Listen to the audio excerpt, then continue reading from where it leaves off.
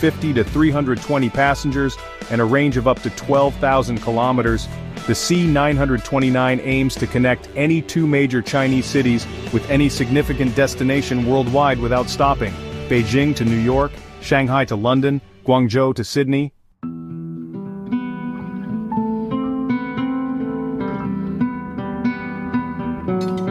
And this is just the first of Comac's ambitious wide-body projects. Later in this video, we'll explore the even more advanced C939, China's true heavyweight contender, designed to challenge the Boeing 777X and the largest Airbus A350 variants.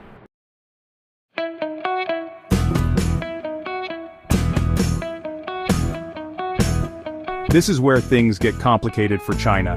Building a regional jet or narrow body, that's one thing. Creating a wide body that can safely and efficiently cross oceans for over 20 years of